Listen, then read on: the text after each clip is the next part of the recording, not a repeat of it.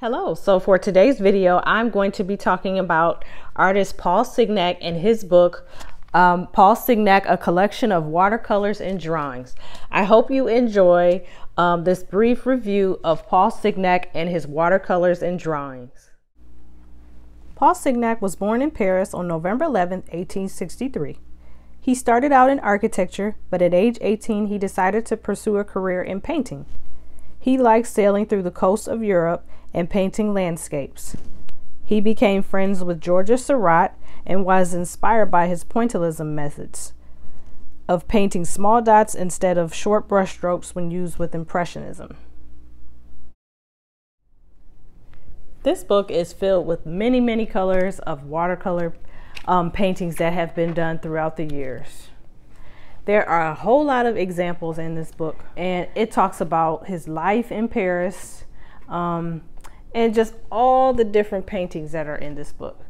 So there are so many paintings that Paul Signac has painted, and the photos of the paintings are very large and they take up most of the page.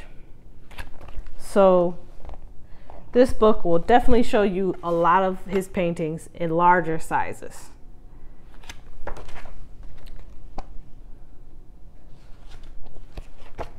So most of his watercolors were done in pencil first, and then watercolor was added to it. To me, his paintings look very expressive. They look like you can even feel that you were there from looking at his paintings. So this book is definitely a book that has lots of color, lots of photos of the paintings inside. Paul Signac was a minimalist painter. He preferred to use only the essentials when he went out to paint. He would have a Conti No. 2 pencil, a box of watercolors, and a small notebook that would fit into his pocket. He painted from life, and his watercolors served as the foundation for his oil paintings. He was once again a minimalist when it came to painting outdoors.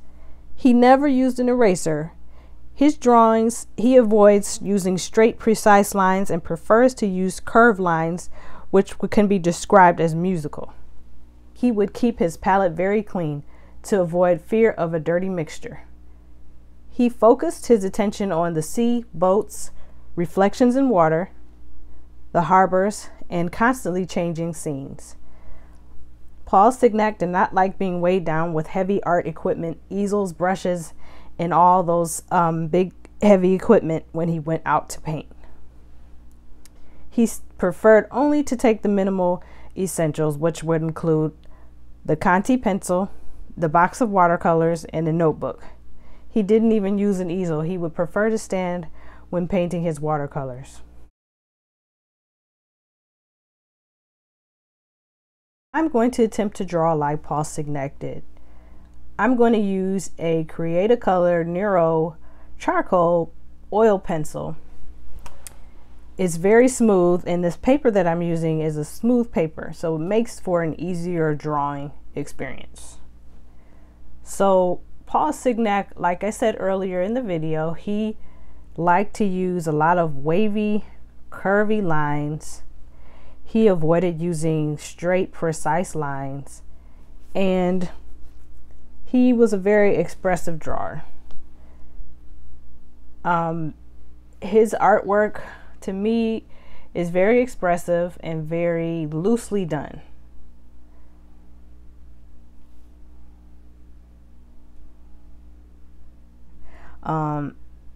As I look at his paintings and drawings, it looks to me as if he was having a great time drawing.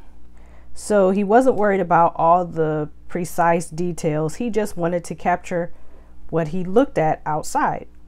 So if you'd like to try it, just take time to go outside and not exactly copy the scene, but just give your impression of what you're looking at and just have a good time when drawing. So I hope you enjoyed this video of a review of Paul Signac and his watercolors and drawings.